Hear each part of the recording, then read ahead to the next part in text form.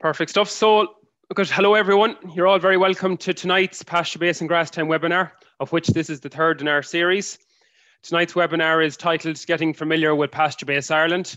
And over the course of the next hour, we will be aiming to help people who are beginning out on their grass measurement journey as we go through a step-by-step process of using PastureBase Ireland. We will also be looking at maybe some of the new tools and functionality on PastureBase. So this will also help maybe some more existing users and some of our more experienced users to make better use of PastureBase Ireland and help them to achieve grazing excellence on their farm. So my name is Joseph Dunphy, and I'm once again delighted to be joined by my Grass 10 colleague, John Douglas, and Micheál O'Leary from PastureBase Ireland. A small little bit of housekeeping once again, just before we get going. Please put any questions that you have for any of our panelists there in the Q&A box on the bottom left-hand corner of the screen. Look, we get a lot of questions into our webinars, so we'll endeavour to get through as many as possible on the night. So look, we're coming into a very busy season on Irish farms, so we know not everyone is going to be able to get on the webinar live tonight. So this webinar, along with the rest of our webinars, is available on the Teagasc Grass 10 page on the Teagasc public website. So when you just I suppose to get to this and to maneuver around this, if you Google Teagasc Grass 10, and down on the left hand side of the Grass 10 page, you'll see the webinars button, or webinars subheading, and when you click into that, you can see here all our webinars will be available. So this is just the example of our webinar there before Christmas, our Achieving Grazing Excellence webinar on the Wednesday, 9th of December. The recording from the night, the PDF of the presentation will be there, and some questions that maybe came in on the night and we didn't get to answer due to running out of time. So that's all available there on the Grass 10 page. So we'll be look at it. I suppose it's good if anyone else, if anyone even on the call tonight, wants to go back and watch over on maybe something that they missed, it's good to have it there. So just the structure of our webinar tonight. So we're just going to run through a couple of bits and pieces on pasture-based usage and performance in 2020. Then we're going to get straight into, I suppose, the bones of our webinar tonight, which I suppose John Douglas is going to give us, a run over on the using PastureBase Ireland on the web browser, and I suppose under all the subheadings there. And then we're going to cut over to the app, the offline app for PastureBase, and go through that from start to finish in terms of from downloading the app the whole way through to entering covers. Okay, so just to start off and go through some data on PastureBase Ireland, roughly about. PastureBase Ireland represents about 400,000 dairy cows in the country, so roughly about 25% of the national herd. And between dairy, beef and sheep farms in the country, there's about 3,600 pasture-based users in 2020. So just some statistics on from PastureBase Ireland over the last number of years, and just breaking it down by the dairy, beef and sheep sectors. So just some of the grassland performance from 2013 to 2020. So if we take some of the figures there for 2020, there was roughly about 13.4 tonne grown, roughly, I suppose broken up by about 11.5 tonne of grass dry matter and grazing, and another 1,900 just shy of 2 tonne in silage off platforms. This I suppose was broken down to about 7.4 grazings per paddock and about 0.6 of silage cut per paddock, an average pre-grazing yield of somewhere around 1,550 kilos of dry matter per hectare. On the sheep side of things, farmers with over 20 covers recorded, we're probably looking at somewhere around 11.1 tonnes of dry matter grown on average in 2020. Again, number of grazing somewhere around 5.7 per paddock, and silage cuts another half a silage cut per paddock, and about 1,650 in terms of pre-grazing yield. So, and then on the beef side of the house, again with over 20 covers recorded, we're looking at somewhere in around 10 tonnes of dry matter grown on average in 2020, about 5.1 grazings and about 0.7 of events in silage cuts for 2020, about 1640 in terms of pre-grazing yield. So look at there's been a lot of progress over the last few years, but also I suppose a lot to be achieved on Irish farms over the next coming years. And look at in terms of, we'd be encouraging everyone to make best use of PastureBase in order to drive the performance on grassland performance on their own farms. So just as John, as you're getting set up there, Micheál, there's a quick question for you in terms of PastureBase usage. Roughly at peak in 2020, how many covers were being recorded weekly on PastureBase Ireland, and roughly what break, I suppose, the split of people that were using the offline app and put them in on the web browser, as John is just loading up here? Yeah, so good night, everyone. So I suppose we would have peaked, I suppose, there in, the middle of June, with roughly about 2,200 covers coming in each week. And about half of that would have been coming from the app. So I suppose we have seen about 50% of the covers coming into PastureBase are coming via the app, and I think that is growing more and more as time goes on, which is great that people are using that facility. Great stuff. So John, I'll throw it over to you there in terms of starting off on the browser there. Yeah, thanks very much, Joe. And again, thanks everyone for joining us tonight. It's great to see the commitment from farmers like yourselves to grow and utilise more grass, and using PastureBase as part of that, as a key tool, a part of that. So just for anyone not familiar with PastureBase, this is the home page.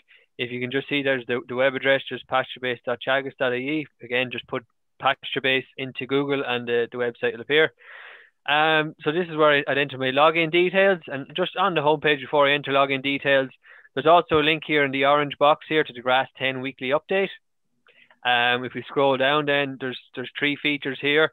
The one on the left is the grass growth maps. So it's broken down by county. You can see the grass growth for each county there. And also there's a predicted growth for the week. So that's from Elodie's model that's in the Grass 10 newsletter each week. That's uploaded there for the provinces. We also have where the research farms are at in terms of grass measuring.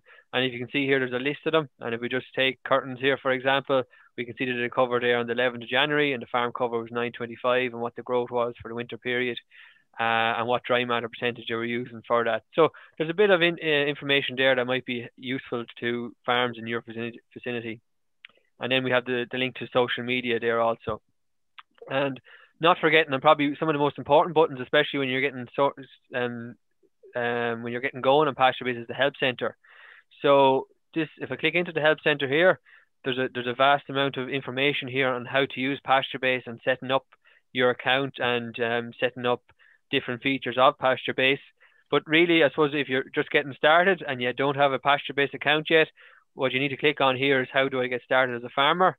We click on that, and it opens up a PDF link here for the registration form.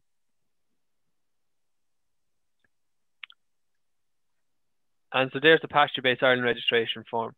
So if you haven't got an account yet and you want to get set up, if you go onto this page, you can print this off and fill in the details and hand it into your local Teagasc advisor to assist you getting registered, or you can email the form to support@pbi.ie.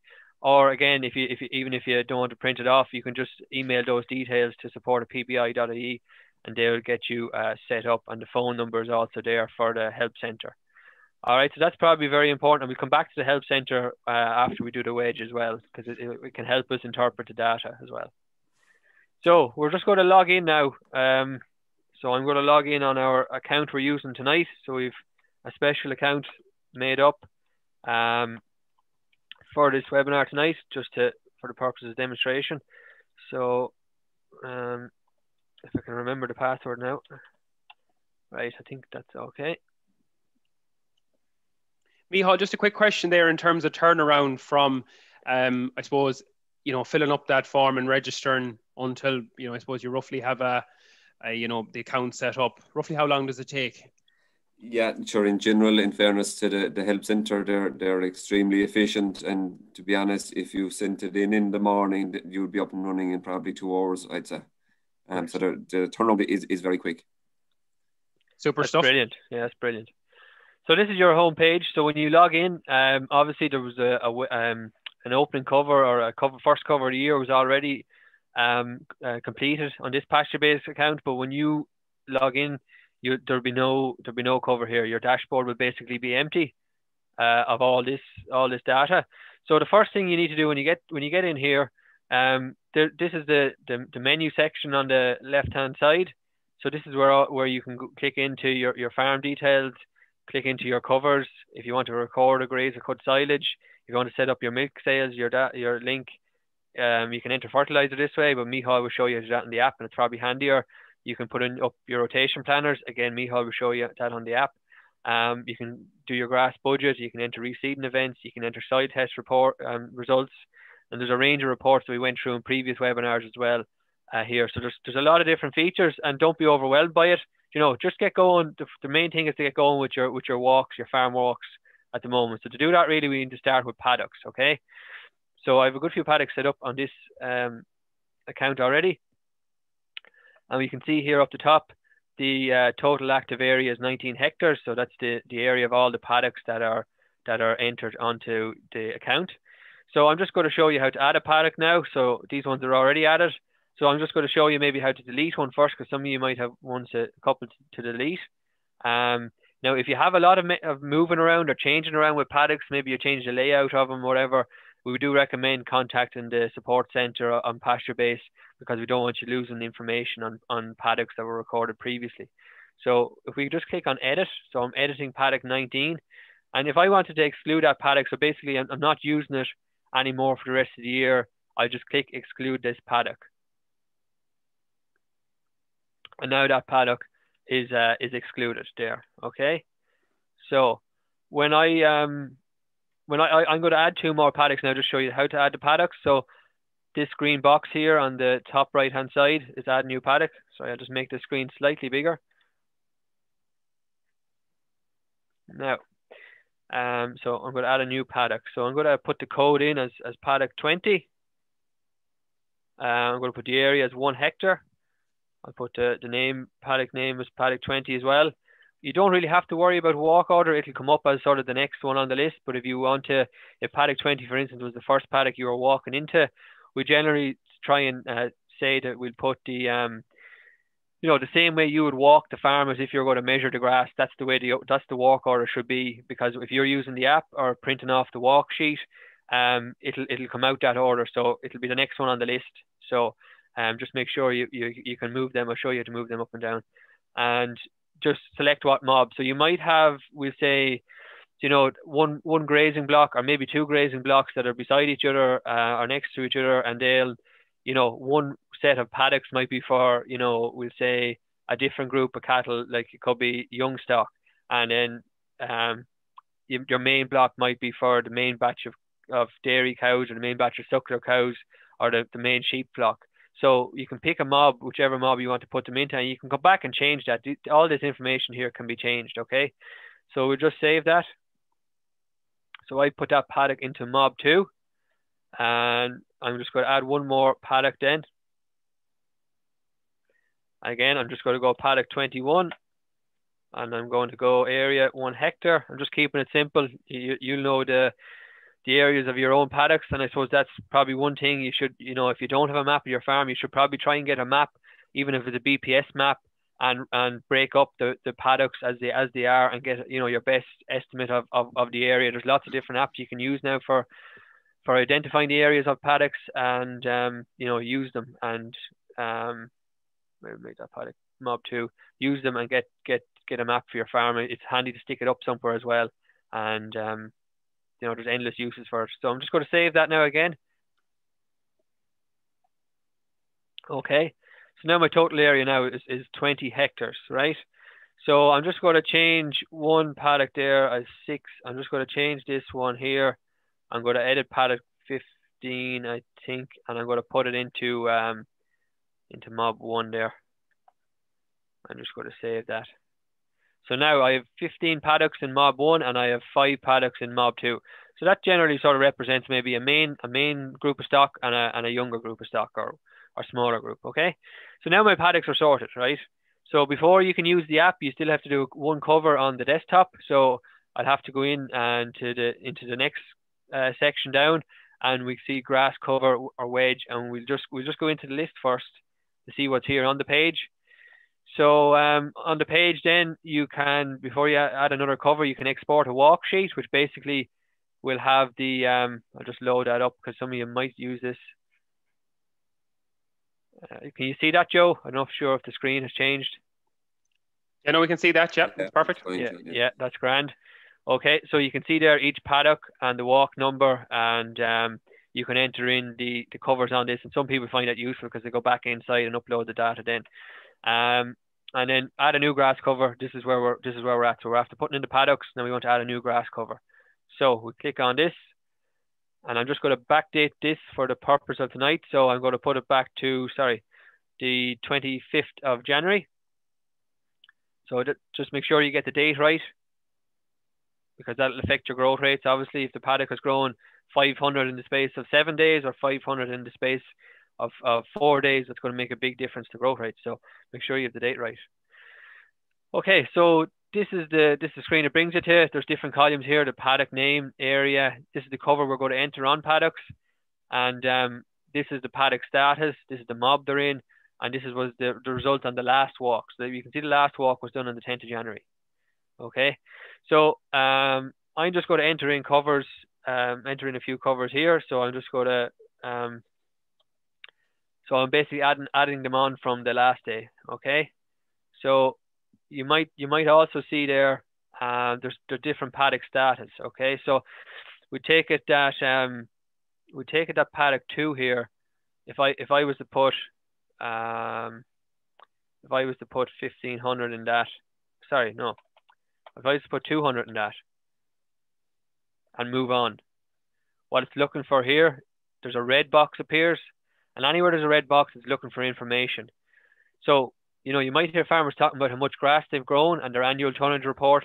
Well, if you don't input this information, you won't get that accurate information on the annual tonnage or on your reports, okay?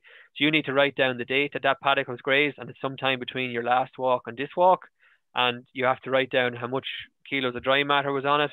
So it would be 1800, and then you click save. Or if it was a silage event, you can put in you can put in the silage yield if you want. If it was 2,000 kilos of dry matter of silage, or you could put in that there was, would say, 20 bales on that paddock and 200 kilos of dry matter kilos of dry matter per bale. You can use that either, and that will calculate the silage yield on that paddock. Okay, so that's important to enter that information. So put the date, the yield, and save. Right. So I'm just going to cancel that for now. Just want to show you that for the purposes of tonight. John, just before you just go any further there, I think it actually, when you open up the edit of that paddock there, it explains it fairly well. But if a question coming in there, what's the equation from going from centimetres of grass to kilos of dry matter?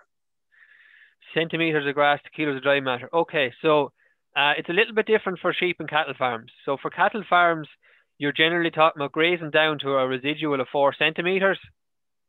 And that's the height that we want to graze the grass down to. So every centimetre above that 4 centimetres is 250 kilos of dry matter.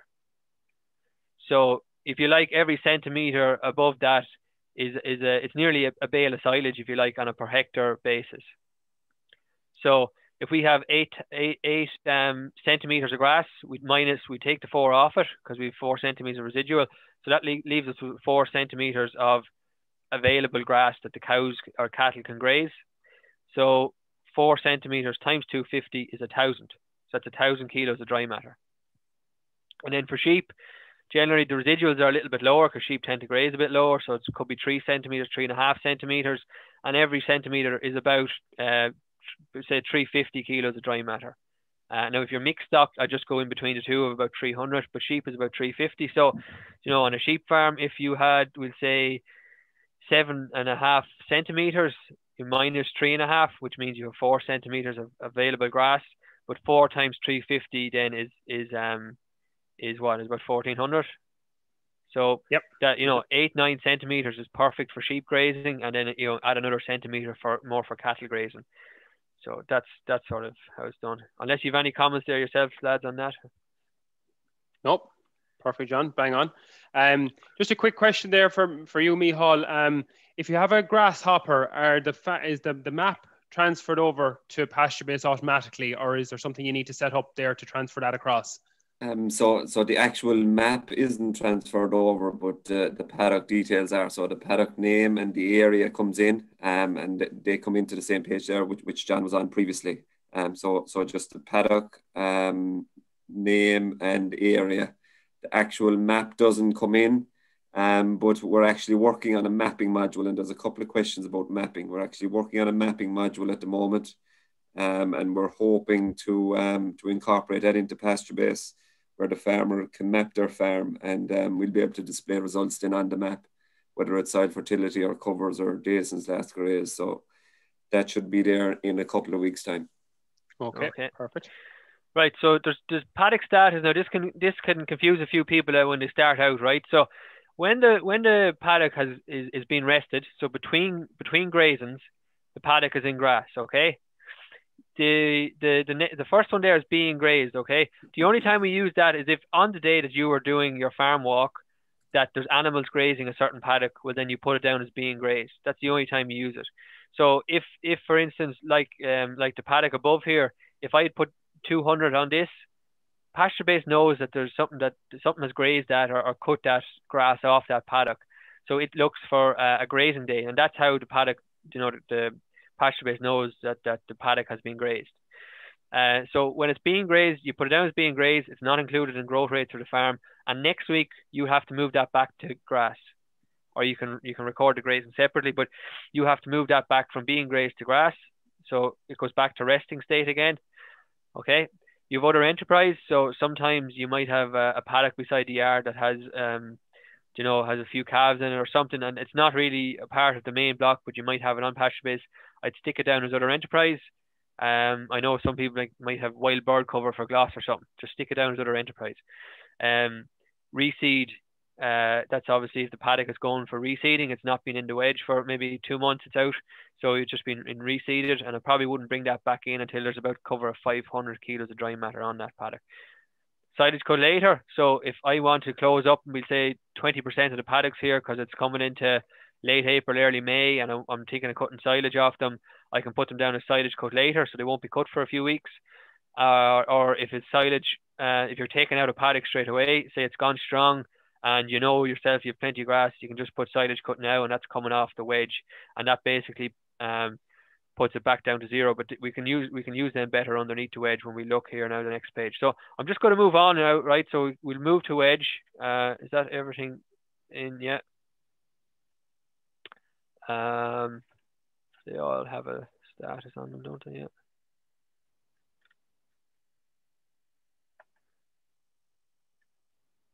Right, no, I might have to refresh that, will I? If you just go down through them there again, John, the covers. So there's another question in there as well about mobs, and I suppose what is a mob? And I suppose it's a question that we often get, the difference between a mob and I suppose a parcel of land. So a mob is really, I suppose, a piece of land that's dedicated to a type of stock. So, for example, in a dairy farm, you might have 20 paddocks dedicated to the dairy cows, and mob 2, you might have your replacement stock, and it might be the same on a beef farm where you would have your suckler cows would be linked to 20 paddocks, and maybe your store cattle might be linked to 5 or 6 or 10 other paddocks. So, I suppose we're just trying to break up the farm into different farmlets, and again, it depends on the setup of the farm. And I suppose what's going on. We also as well get the question that if you had an outside block of land, should that be treated as mob 2? And I suppose the answer to that is if you need to measure the home farm and the second farm on the same day, if you're going to go down the mob route. And if you're not going to measure them on the same day, we'd recommend 2 separate farms. So just to clear up that there. Yeah. Super stuff. Yeah, so we can select which wedge we want to look at. So, for mob 1, which might be your main group of stock, we can select mob 1, and it'll exclude the paddocks that are in mob 2. And likewise, we can select mob 2, and it'll exclude the paddocks that are in mob 1. So the only reason they're different colours is just to highlight that they're in different mobs. Okay, so we'll bring it back to all mobs now for the moment. So every paddock here, you can see here, each green bar there on this bar chart is a paddock, and they're different widths. That's due to the different size of the paddock. So we can see if we hover over the paddocks, it gives us information on them. So paddock 4 here, if we look at the 4th line down, the area is 2 hectares. If we look at paddock 12 here, it's a lot thinner. If we look at the area, it's 0.5 of a hectare. So that's why they're different widths. Again, the different colours is to do with the mobs. And if there was a paddock being grazed here, it's usually brown. So it'll be a brown colour. And we can see here, this is just the paddock information on this, on particular paddocks. And it goes up in 200s here. So every line there is 200 kilos of dry matter. So you have paddock here on the left here has a cover of 1800, and we'll see the paddock here on the right has a cover of about 300. So that's where the paddocks are at. This red line here, this is set with rotation end. We might just touch on it for a second here, but don't worry too much about it in the springtime. It's more in the summer we want to sort that out. So underneath here we have a farm cover. So farm cover 991. So what that means is that the average cover on the farm has nearly 1 ton of dry matter on it. So, and if you looked around the middle of the wedge here, you would see that it is around 1 ton of dry matter. If you look over on the left hand side here, it's one ton of dry matter, or 1,000 kilos of dry matter. That's around the average, and we can see here that adds up. So it's basically the average cover on each hectare on the farm. The cover per livestock unit is how much grass then. If I have 990 of a farm cover, and if I'm stocked, for instance, at 3 livestock units per hectare, well, then that means I have 330 per cover per cow, or cover per livestock unit, sorry. So that means like I have the equivalent of, we'll say, a bale and a half of silage of grass for every animal on the farm. That's what that would mean, which would be a lot out there. This is your growth figure. So basically, what's on it today, what was on it the last time, and we divide that by the number of days, then that's the growth figure. Our demand we set with the livestock, so that comes back to stocking rate and how much grass they're eating. So what we try to do throughout the year, the grazing year, is match this growth with the demand, so that we're always keeping lovely quality grass in front of the animals. If the growth is way above this demand, well, then you're starting to go into much heavier grass, a lot stemmier. And again, if growth is way below your demand, you're going to run out of grass. Okay. This is your stocking rate here. We've put in no animals yet, so that won't show us anything. So that's most of it here. So underneath here we have our livestock. I'm going to come back to this in a minute. We also can set rotation length and residual height and pre-grazing yield here. And underneath this is your list of paddocks, right? So if I wanted to, well, I'll come back to those paddocks actually again. So I'll go back to livestock here. So if I start here, I'm going to enter in that I have 30 suckler cows, okay? And I'm going to put the average weight, and I might just include the weight of the calf as well. I don't know, I'm just going to say maybe 600 and 200, or 650 and 150, in terms of the cow and the calf, their weight together. So what PastureBase does is it calculates the dry matter intake on 2% of the body weight. So 1% of 800 is 8, 2% is 16. So the cows will roughly eat 16 kilos of dry matter, and that's all coming in grass. So the total intake then is 16. And we can set this to either mob 1 or mob 2, and this is my main group of stock, so I'm going to leave it on mob 1, right? Then I'm going to say I have yearlings out as well. I have 30 yearlings, and I'm going to say their weight is 400 kilos. And again, if we went 2% of their body weight is 8 kilos, so 8 appears here. So now the only thing to do with this is these are going on to mob 2. So this is where you might use mob 1 and mob 2. Okay, and if you just save and update that, then once that's saved and updated, we can see here the demand. There's a livestock units here stocked at just around 2.5, and our demand is 36. So now this comes into play where you have a cover per livestock unit or days ahead figure. It comes into play now because it's not able to calculate how much grass there is per animal when you don't tell it how many animals there are. So we have to put that in first. And we can John, just on days ahead, John. in terms of maybe targets for different times of the year, or, I know obviously it can differ with stocking rate, but, ballpark figure maybe on dry stock farms there, where should the figure be at? Yeah, it'll depend on demand a little bit, but if your demand was around 40, you're probably looking at probably 15, 16 days ahead. But like, if you're trying to grow as much grass as you can, like you can probably push your demand up towards 50 or 60, probably 60. And, so in that scenario, 12 days ahead is plenty of grass. 10 to 12 days ahead is plenty. Okay. And again, there's targets, I suppose, for the different. I'll go into the targets and where you can get them on the help center. So if I just move on now, and I'll put in a different circumstance here, I'll say that there's 160 ewes, right? And put down the 0, and we'll say there's 40 dry hoggets, okay? So this is just for the sheep farmers out there.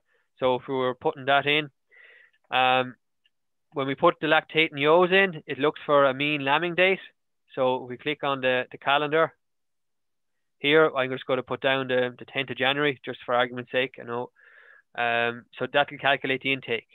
That automatically calculates the intake, because as the ewe has lambed, her intake increases by roughly about 0.1 a week, from 2.5 kilos up to, with her lambs, maybe up to 4 kilos, okay, including her lambs. And the dry ewe hoggets there, we just put in their weight, we put down a 60 kilos, and it calculates their intake there at 1.2. Okay, if we save and update that, then again, we can see our demand has changed here. The stocking rate is different, but again, we can look at what the cover is on the and demand, and the figures are for mob 1. So this is just for the ewes. It's changed slightly. It's a bit heavier than where the lambs are, because we go to mob 2. And we can see that the demand here for mob 2. Oh, sorry, I never adjusted that. Sorry. What I should have done was, when I go back to all mobs, what I should have done was move these hoggets into mob 2. So that's where I got caught out there. So save and update that. And if I go back to mob 2,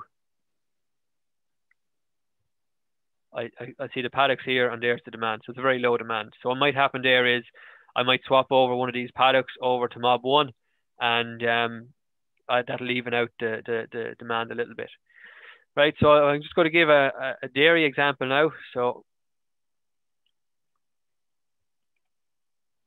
okay, so my ewes have disappeared, and my hoggets have disappeared. And if we look at our spring milkers, I'm just going to say there's 40 spring milkers, and I'm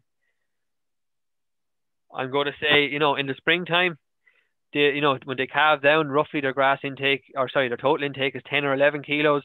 So as we go on to the spring, that'll increase by about 1 kilo a week.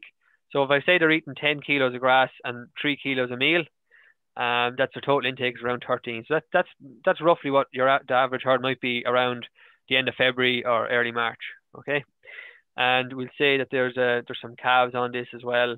We'll say there's 10 calves, and their weight is, we'll say, 100 kilos, and that'll calculate their intake as 2% of their body weight again, so that's 2. And if we look at our 1 to 2 year olds again, we'll say there's 10 of them, and we'll say they're 350 kilos, for instance, and that'll calculate 7. Okay, sorry, get rid of this, get rid of that. So these are in mob 2. That's 1 to 2 year olds here, and we'll move this one to mob 2 because they're the heifers, and the cows are in mob 1. So I save and update that then, right? And I just want to worry. I'm just looking at my cows here now. So this is the weight for the cows. So I have a farm cover of 1,038. I'm stocked at 2.67. So if that was the case this spring, there's a lot of grass there per cow, and probably in that scenario, unless I'm grazing from now on and getting out as much as possible, I'm not going to finish the first rotation on this farm because there's too much grass there. Okay, so that really you need to get out. So we can set this red line a bit. If we put down that our first rotation is 50 days, we could say that we could save and update that, and that will calculate a target pre-grazing yield of 1335. Which is, it doesn't really matter for the springtime, but for the summertime, that's bang on where you'd want to be. You want that figure around 13 or 1400. But the problem is then, you're only on 20-day rotation. So what happens is here, it multiplies your demand by the rotation length, and that's how it gets the figure. So 27 times 50 would be 1335.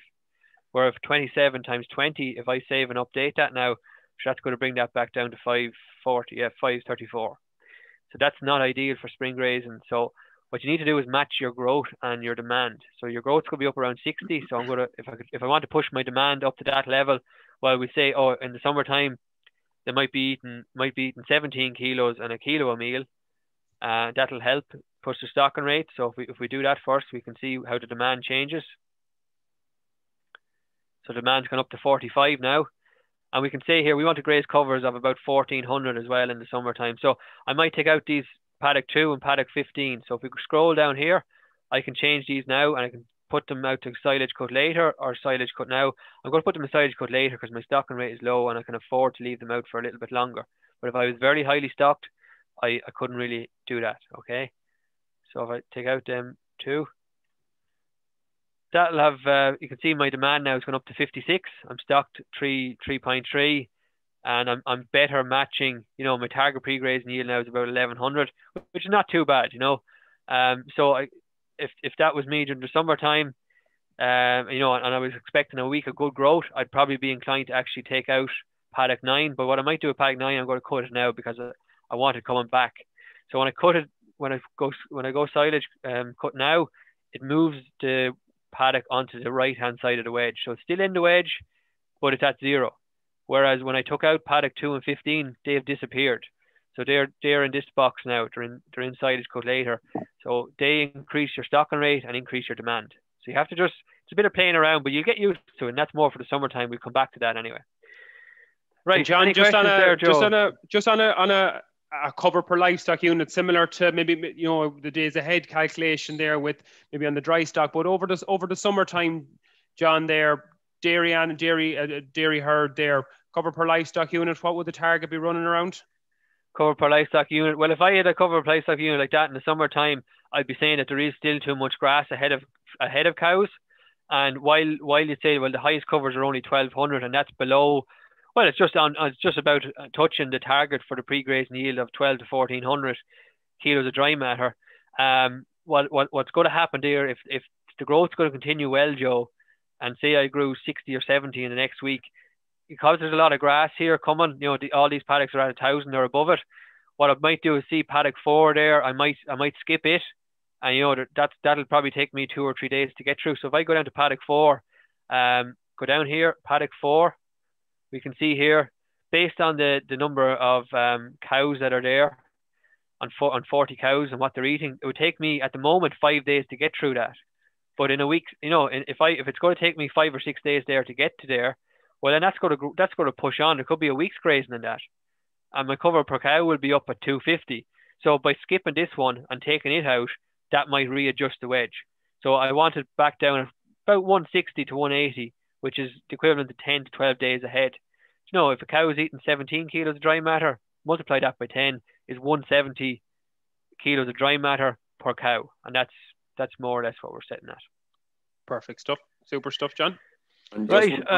One question, Michal? John, for you, just with the suckler cow, there's just a question in there with the suckler cow and the calf. You put in the weight. You added the weight of the calf on to the suckler cow. Do you do that for the whole summer, or do you separate it out into cows and No, I might leave it like that, because obviously, up until maybe mid-summer, they're not really going to be eating lots of grass. It's still, most of their live weight gain is coming probably from milk at that stage, and then there's a switch around when the grass becomes more important, probably into August. So, coming into August, maybe your calves are 200 kilos or something like that, or maybe 250 or whatever they are.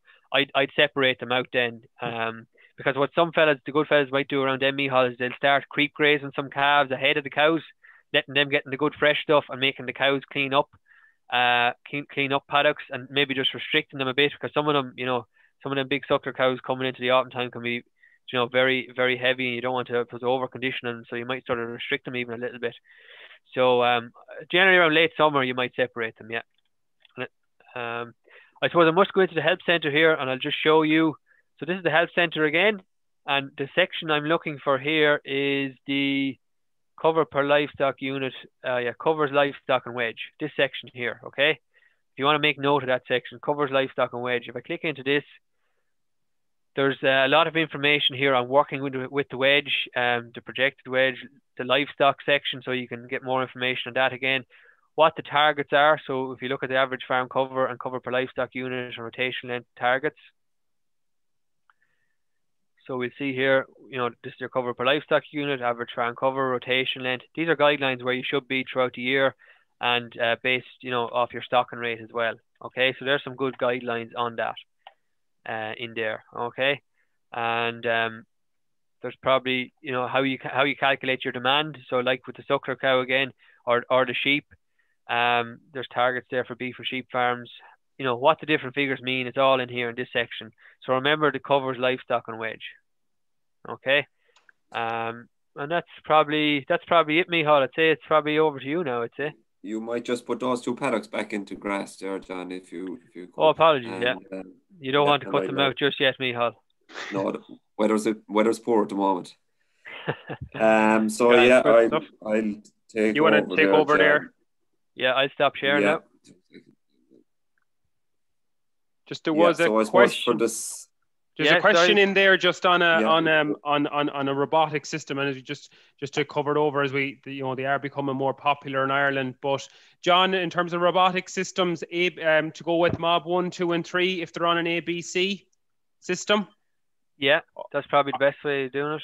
Yep. Yeah, well, look, Michal, is there any advantages really of setting up 3 different farms in that robotic system ABC, or would you just be going with the Mob 1, 2, and 3, or? I'd go with mobs for a robotic system. Yeah, definitely mobs. Yeah, so you just, I suppose, with the mobs there, you're probably into smaller paddocks because you're into smaller areas really, because you're splitting the farm into 3, if you like, into 3 mobs. So you have to be very careful with allocations, and I suppose you'll learn it after a while, because you'll maybe learn by mistakes. Overfeeding them some on the A1 and not feeding them maybe enough on the B1, and you'll just get into the head. But you need to really be able to understand how much grass is on those paddocks, and you can only do that by training your eye and being out regularly and practicing it. Yeah, the allocations have to be really precise on the robotic system to get the animals to move. Super stuff there, John. Just a question in there. I think it was a kind of fairly much a double-barrel question in terms of, I know again there's a lot of differences, but a first crop of silage, in terms of yields, maybe if they were going to put them into pasture base, a typical yield of a first cut of silage, where would it be coming in around? About 5 ton. About 5 ton, yeah. Yeah. And just in terms of the best way to approach a paddock or a field that might be maybe grazed once in the spring, and then say set aside for maybe 1 cut silage or 2 cut silage, maybe only coming back into the system again in August. Yeah, I'd put it on PastureBase, and because it's available for spring and autumn are important. So put them on because it'll help the rotation planners are doing budgets or that you need them there. And then you just keep them in silage cut later for, whenever you're not, if you graze them in, we'll say the last few days of March or early April, and they go to silage cut later, well then they don't come back into grass until, you've cut them their final bit, and maybe there's 600 or 700 back on it, and that's when they come back in. So that might be the mid-August, end of August, early September, something like that. And I suppose just to come back on that there as well, John, I think it's, if you're recording fairly accurately on the milking platform and you're taking 1 cut or 2 cut silage off it, I think it's a good idea to try and record them paddocks. Take a cutting away off those paddocks before silage, and you get right good accurate data for your farm. Yeah. Perfect stuff, Michal. We might throw over to you and we keep moving. Yeah. So for the next maybe 10 to 15 minutes, we might have a look at the PBI Grass app. So I'm inside here in the App Store. Just search for PBI Grass and I'll just download it. And I suppose the biggest advantage of the PBI Grass app is you can enter your covers, your graze dates, fertilizer, your milk data, and there's a small bit of reporting as well in it. So I suppose it can be quite handy to record it as you go. We just click on open, and this pop-up comes up here to say, do you like notifications sent to you? We'll just say allow. So I suppose we do send out grass dry matters every couple of days. We also would send out like the events happening, like the one tonight. So the notifications, I suppose, can be an important part of it. Just put in and we log in. So next thing, what I need to do here is just to synchronize the app. So that's just basically pulling all the data down from the website onto the phone. We can see that the fertilizer here is red and the spring rotation or the rotation planner is red, those two buttons. That's just indicating that I don't have any rotation planner put in. We can see that the spring one is red and I don't have a planner done yet. And the other one then is just the fertilizer and I have no fertilizer records put in. So that's just why it's red there. So the next thing that I want to do here, I suppose I want to add a graze date. So again, it can be handy to just add the graze date when the cows or the cattle leave the paddock. So you simply go in here, you add your paddock, we'll select paddock 8, select the date it was grazed, we just go to 1st of February. Pre-grazing yield on this paddock, we'll say is 850 kilos, and we just click save there. So that graze it is saved, and we just do a second one quickly. Again, it just might speed up things when you are doing your cover that you enter them as the livestock leave the paddock. You can see the residual there is 4 centimeters. If there's a bit more left over, you can increase that value. So there's 2 graze dates put in there. Just click on back to cover data, grass cover. So I'm just going entering a cover now. So you can see that's the cover that John put in on the 25th of January, and you can see the different paddocks there and the details. So if we go add cover, again, it just kind of defaults to today's date. And sure, we'll go with that there tonight. And so again, we're now in the edit mode here. So you can see our list of paddocks. You can see paddock 8 that there's the graze date is after coming in for paddock 8. And if you scroll down further, paddock 16, you can see the graze date icon there on the right hand side as well. So if we just click into paddock 1, on the right hand side, we can see that the previous cover was 1200, and we just add 50 to it there for the moment. And I'll just click on save and close. So the save and close button, it brings us back to the list. And if we scroll down to the bottom, we'll see paddock 1. It's after turning green and growth rate there of 5 kilos. So if we scroll back up into paddock 2, again, we'll just add 50 to it. If we click on save and next, it just brings up the paddock automatically. So I suppose it's important that the paddocks are in the right walk order, which can be helpful. So hopefully that's working. Micheál, okay. I might just a quick question coming in there. Yeah. When you're entering in your grass walk details, where do you add in the dry matter? So if you're doing the calculation when you're going round. Yeah, so I suppose if we do it here just for paddock 3, if you're using the cut and weigh method, you can just click on calculate. If you put in the number of grams there, put in the dry matter at the moment is around 14%. That's calculated in at 728 kilos of dry matter per hectare. If you're happy with that, you can just click on use. It jumps back in here into 728 and save the next, and you're on to the next paddock. And if you go into the calculate here, and if you're using a manual plate meter, you can put in the details there, and I suppose it calculates the height, and it calculates that option there is just for the cut and weigh method. So if we just put in another few details here, again, it's similar to what John went through. I suppose we have the paddock is in grass.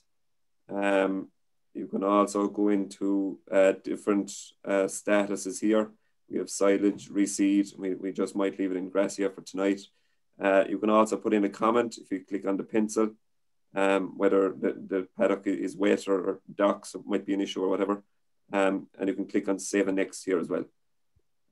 So what I might do here, I might just keep adding the cover, and you can ask John a few questions there. Yeah, perfect. There's one or two here. I'm just looking through them there. There is a no event. Someone asked about, is there a no event option on the paddock? So this time of year, you know, you might have put a cover of 1,200 on a paddock there back in December time. And, you know, maybe it's a wet paddock, or, you know, it's prone to going backwards even over the winter time. You probably know one or two of them paddocks yourselves, lads. So it's you know, if it goes greater than less than 200, so say there's 1,200 in December, and there's only you think there's only 900 on it today, well, that's a drop of 300. So PastureBase would think that was great at some stage, but there is an option for no event, and you can click that, and it's basically just telling PastureBase it's not an event, and you know, just move on, I suppose, like that. So that's still there. Yeah, and I suppose just to highlight this paddock 8 here, I put in a grazed manually for it, and it's looking for a cover. So I suppose that's the advantage of putting in the dates manually. And just to go back over John's point there, the cover last week here was 1,600. For some reason, the cover's after dropping to 1,300. So it will look for a grazed date, but you can turn off this button here by just sliding it left, and that's equals no event there. Yeah, perfect. And just click yes to that. So the other thing then is there's people asking, like, in the springtime, you know, and there is a bit of that going on where, you know, one half of the paddock is dry and the other half is wet, and I'm only grazing the dry half at the moment. And I don't know, you know, when I'll get to the other bit of it. I suppose if it's a case that it's very wet and you're not going to get to it maybe in April, and you've done your best to graze as much of it as you can, I'd probably record a grazing on it and say it was grazed. Because if it's a case you're not going to get into it maybe till April time, well, you know, it's as good as grazed, really. And if it's a case that, you know, I might get into it in a couple of weeks' time, but I just can't go in right at the moment, I'd probably leave it, and you could leave it down as being grazed for the next couple of weeks if you're walking. Just leave it as being grazed, and it has been, you know, it's half grazed anyway, and then just record when you get the second grazing on it, I'd graze it again. Or there's people asking, like, if they're doing day and night paddocks, so they might be grazing a couple of paddocks at the same time. You know, just as they're grazed, then just enter the details on that. All right. They're probably only going to be a day or two behind John anyways, so it's not going to and really even if they're things. a week, it's not going to make a much difference at this time of year, like, you know. Just another question there, John, that's coming in just on mapping the farm. And I suppose, you probably have, you know, a couple of choices. You can, you know, get the Rolls Royce job in terms of getting a farm mapping done. But also, if you want to find out the area of paddocks to map out your farm, that, you know, there's free apps out there, Field Area Measure, and a couple of different apps like that that are going to you'll get a fairly close, you know, I suppose, area of your paddock, and that will be good enough to put into PastureBase Ireland. Like, you know, you can. And if you have a Google account as well, there's a Google My Maps, and that's another feature. Like, you can do it from the laptop either. If you know where the boundaries are, you can mark them out. That's how I did my farm at home. So it seems to work okay. Anyway, I get to make the decisions I want to make. I suppose there's probably a couple of questions there. Maybe I know we need to address it probably later in the spring in terms of actually measuring grass and putting covers on paddocks. But maybe, Michal, we'll let you come back to you. And at this stage here, I've all the paddocks put in for this particular farm. So you can see all the paddocks there are green colour. So that means that everything is okay. If you were missing a graze date, for example, a red icon would come up there. So that's just symbolising that there's a bit of data missing. So the next step then is to view the wedge. So just click on the button there in the top right hand corner, and this is what the wedge will look like on your phone. So again, you have your highest cover paddocks on the left, and going down into your lower paddocks on the right. And I suppose maybe one thing as well, I suppose the thickness of the bar is representing the area. So you can see paddock 12 there is quite thin. So that just means that the area of paddock 12 is smaller than paddock 1. And I suppose the next thing that we want to find out is what's our average farm cover, what's our cover per livestock unit, how many days ahead do we have. If we click on the word summary, on the top. That will bring us into this report here. Yeah. So this is the cover summary report. It gives the farm cover per livestock unit, growth, and etc. And you can change the mob there as well from one mob into the next as well. So I'll just take out a paddock for silage, I suppose, would be the big topical one, I suppose. So if we click back and just click on cover, it'll bring us back here. So if we just change the paddock status, or if we just click into paddock 1 here, for example, it's in grass at the moment, and scroll down here, change it to silage cut later, click on save and close. So it's after turning yellow.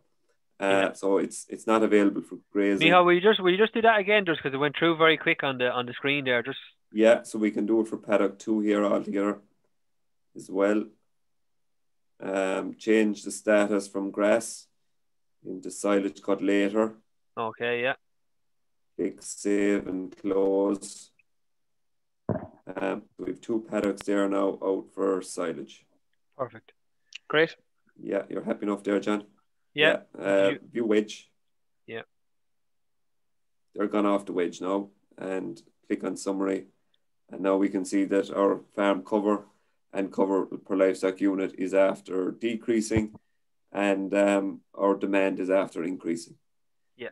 So I suppose the main point here is, I suppose, that you record your cover, you make your decisions, and then you synchronize the app, or you synchronize up the data, because I suppose once you've synchronized the cover, you can't edit it anymore. Michal, just in terms of, I suppose, the importance of that synchronization, you know, I suppose we often get calls when maybe the farm isn't, you know, when data isn't synchronized and is therefore lost. Yeah. You know, I suppose the importance of, I just mentioned the importance of actually synchronizing when you use the app first, maybe after doing some work on the browser. Exactly, yeah. So I suppose I'm synchronizing the data here. So again, once that is done, if I go back in here to the cover and go into grass cover, I can't edit that information. So I suppose it's just one point to note there, that you do your cover, make your changes, and then synchronize it. I suppose they're the big points. Great stuff. Then I suppose if we just move on to some other tools that are handy, I suppose again we're back on the home page. If we go into cover data, if we go into the planner, the middle option there, and you can see here, I suppose it's ranking our paddocks from the highest cover. So we can see here paddock 15 has the highest cover at 1750, paddock 900, paddock 1200 at, and we can see that we're projecting to grow 5 kilos. If it was in the summer, for example, it might be 50 kilos. So we can see here, if we jump down to the second paddock 9, the fourth, the measured cover was 1300. That's the value in the small print. But by the time we get into paddock 9, we're projecting that the cover will be 1400 kilos of dry matter. And if we leave the livestock into paddock 15, the first paddock, it's going to take them 3 days to graze it. So that's where the 3 days feed comes in there. So we'll graze paddock 15, 9, 12, 18, 6, 4, and 11. There's 7 days grass there, 7 days grazing. If we wanted to graze paddock 12 first, if you just click on the arrow on the right-hand side of paddock 12, you can see there it's after jumping up in second place, and now paddock 12 is first. So I suppose the planner is just, I suppose, number one, it's calculating how many days the livestock will stay in the paddock. And I suppose you can plan your couple of days grazing ahead for yourself to see what paddocks are you going to graze next, and what will the cover be by the time you get around to graze the particular paddock. So that's working away there. And you can also see the projected wedge.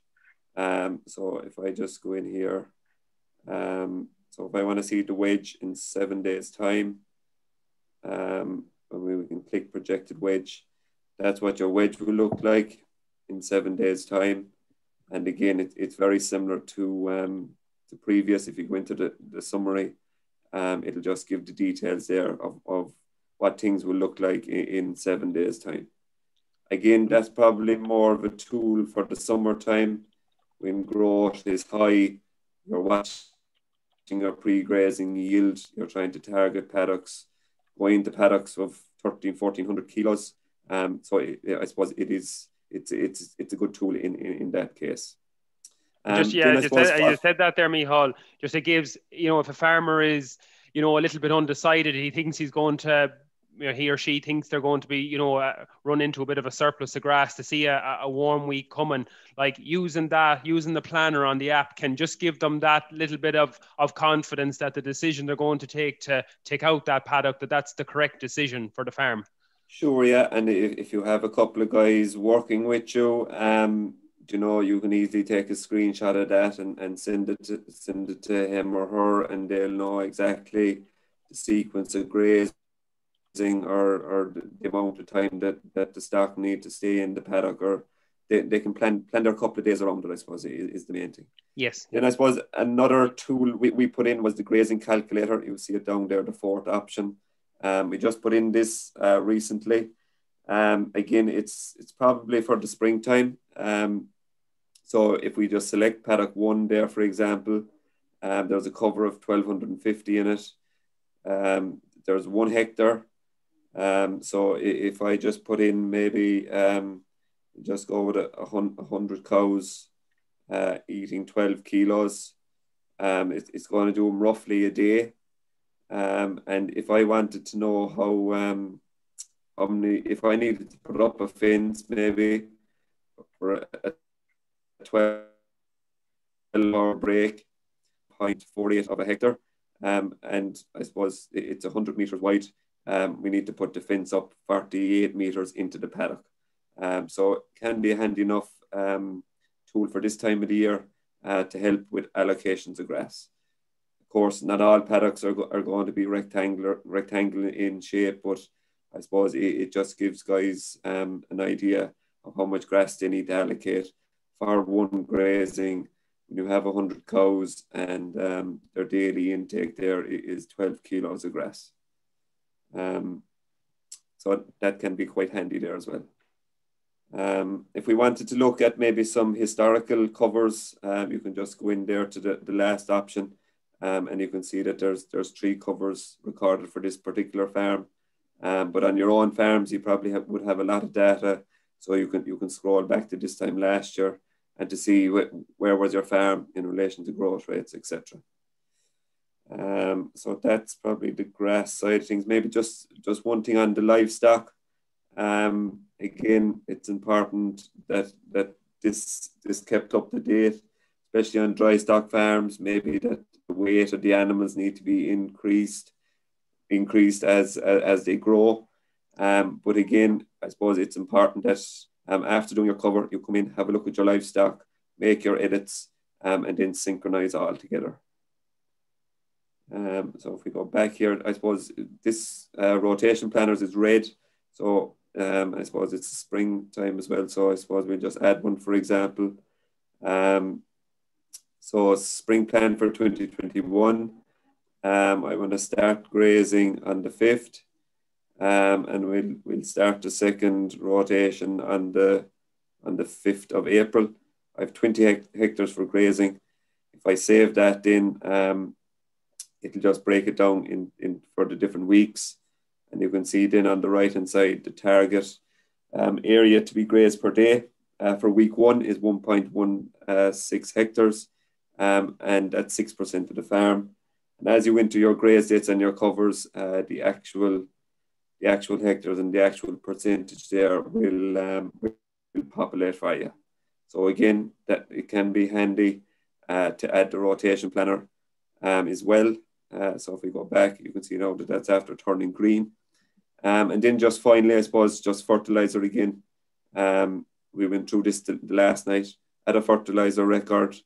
First thing we need to do is select our paddocks. So it's just select paddock 1, 2, 3. Click on done. If we go down here, and if we pick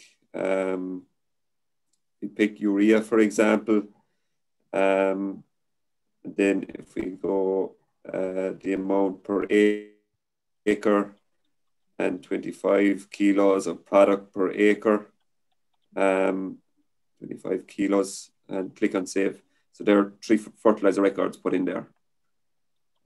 So finally, I suppose the next thing. And Michal, you might just do going for the folk that are still working in units per acre. You might just put that in there as well, will you? Just on the fertilizer. So if we just add again, and we'll add for paddock 4, click done.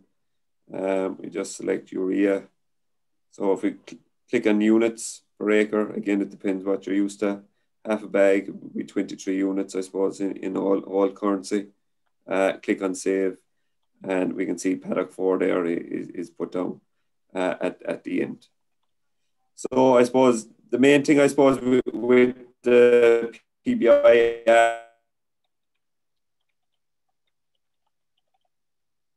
app is number 1. You're breaking up a make little sure bit there, that Michal. it's synchronized, synchronized and yeah. Can you hear me? Hear you now, yeah. We just turn off your camera there, Michal. It might just be a little bit better if you can there for a second. Yeah. So the big thing, I suppose, is keep the app synchronized and to have the most up-to-date data on your phone. And if you are putting in data regularly, again, you could just hit the synchronize button, send it up to the website, and I suppose everything is kept safe, I suppose. And just there was a question on that there, Michal. After every time you fill in the data on your on the app, do you press synchronize? Just for safety, do synchronize away, man. Yeah. Great stuff. That's perfect. So it's very good, Michal.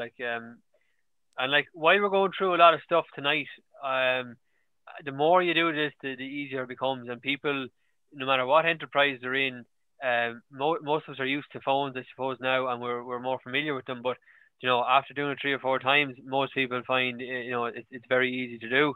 And maybe for people starting out, the other challenge is probably estimating covers and things like that, which we'll go through probably more detail a different night and talk about more. I know there's a lot of questions there on plate meters and different models of plate meters, Michal. So we'll probably have to answer some of those questions. We'll put them up after the event, I think. And we'll focus more on that on another event, another webinar. Right, so I think, am I logging, or am I?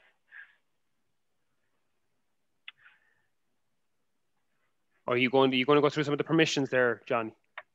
Yeah, I'll probably have to log back in now. Sorry, I'll share my screen now. Yeah. Sorry now. Screen, if you can. Okay, right. Okay, so I'm going to log in again.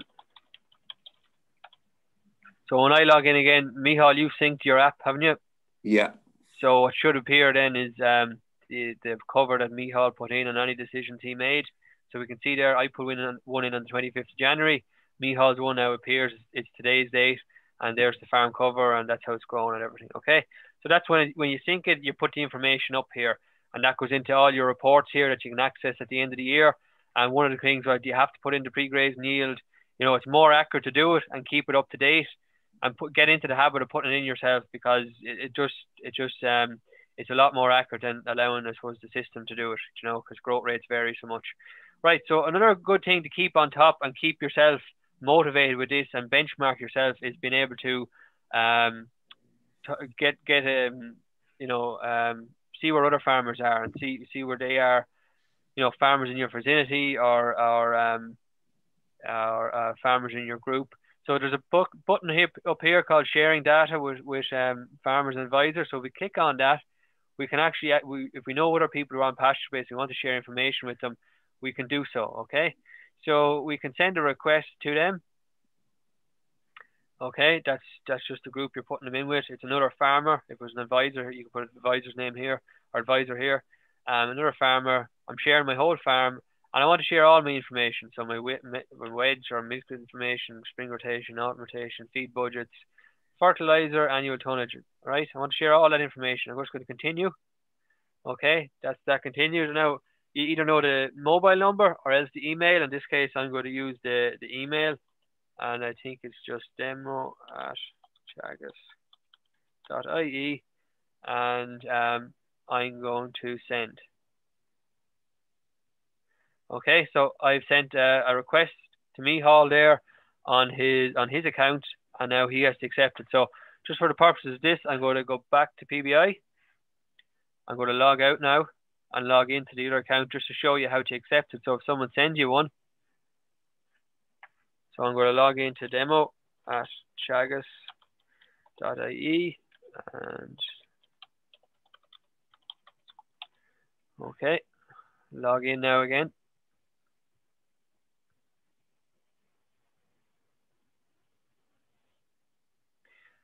Okay, so now I'm after getting a message. Since the last time you logged in, you received one new request to share your data. If you want to manage this request, click go to profile below. Okay, so I'll click on this. And now if I scroll down, I can see here pending incoming requests. And I'm just going to have a look and see what he wants to share. So this is all the information he wants to share, right? So just cancel that. I'm going to accept it. So I'm happy enough to share this information with this farmer. So I'm going to share it, all right? And I'm going to accept. And now that's done. So now, you know, you're set up, you know how to do the wedge, you're sharing with other farmers, you know, maybe farmers who've been at a couple of years, and you can see where they are at, and, you know, it's a nice way to keep up to date with everything that's going on around your area as well. So I think that's great. I might share there, Jonathan, all right? Or yeah.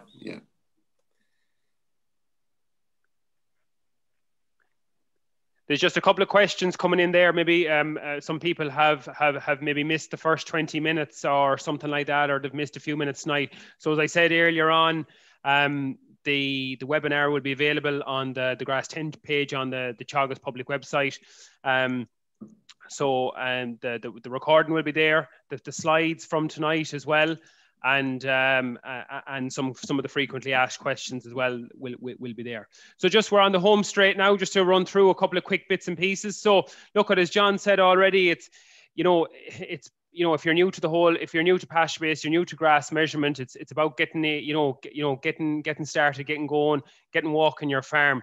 But like just to in relation to benchmarking, a lot of the people who are, doing this year in, year out are achieving really high, figures in terms of grass growing, are probably walking their farm somewhere in around 40 or over 40 times a year, 45 times a year. And I suppose we will be targeting minimum somewhere there in that green bar to avoid maybe some of the common pitfalls that we do see, farmers making in terms of not measuring enough as they, measuring often throughout the mid-season. Really and truly during that April, May, June time, we need to be walking the farm twice a week. And especially then, regular grass measurement in autumn is critical, because that's really and truly the start of your grass year. You set your farm up in the back end in August, September, October for the following spring.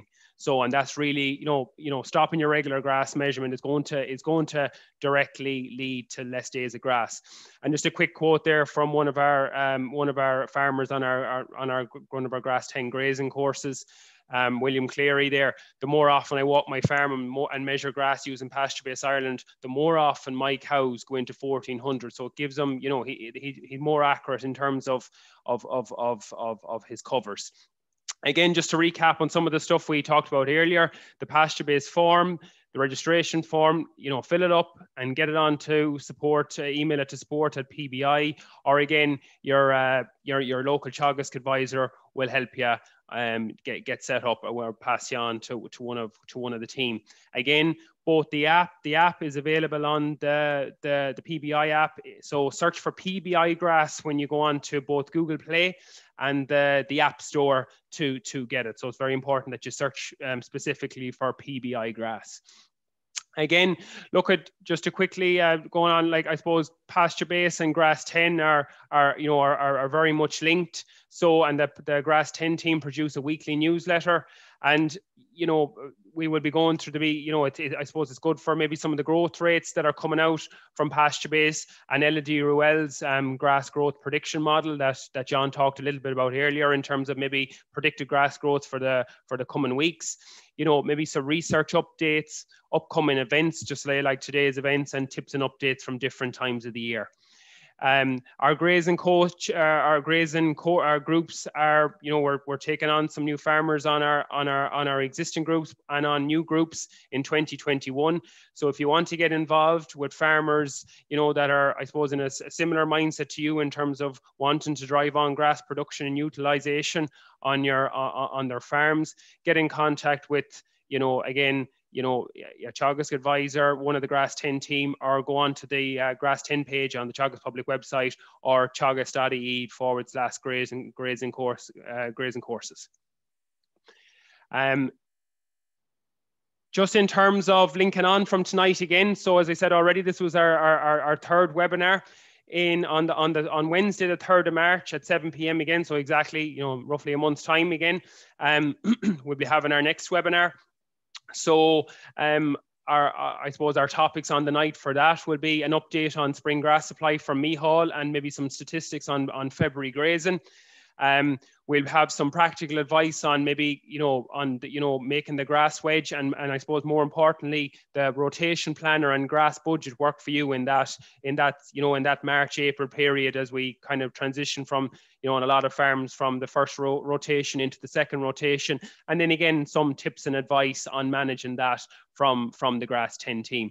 We'll also have two special guests on that night: dairy farmer on heavy soils, Sean Barry from County Limerick, and JP Hammersley, who's a beef farmer from County Tipperary. And we're going to get two opinions on how they are going about managing grass on their farm during that spring period from March and into April. So just to summarise again, thanks a million to my colleague John Douglas from Grass 10, and Micheál O'Leary from PastureBase Ireland. You know, to conclude on it, look, use PastureBase to make data-driven decisions with regards to grassland measurement on your farm. You know, aim for 30+ measurements in 2021, and it all comes back down to, if you have, you know, this isn't an overnight thing. If you're getting going on PastureBase, you know, over 3 or 4 years now, if you're, you know, measuring grass, you're building up a phenomenal amount of data on your profile. If you're recording fertilizer as well in there, like you have a huge amount of information, and maybe soil fertility on your farm as well. So you have huge amount of data to make improvements on then. Get in contact with the team over at support at PBI to get registered, and to join a Grass 10 grazing group for practical on-farm help throughout the year. And to get involved with like-minded farmers, and keep in contact with the Grass 10 newsletter for tips and updates throughout the year. So lastly, to thank the sponsors of the Grass 10 team, or the Grass 10 program: the Teagasc, the department, the Farmers Journal, the AIB, Grassland Agro, and FBD Insurance. And lastly, thanks a million to yourselves for tuning in on the night. And look, it was very interactive. There were a lot of questions that are coming in. We tried to get to as many as possible. And look, best of luck, you know, with the early part of with February. And we'll hope to see you all on our webinar on the 3rd of March. So thank you very much, and we'll talk to you next month.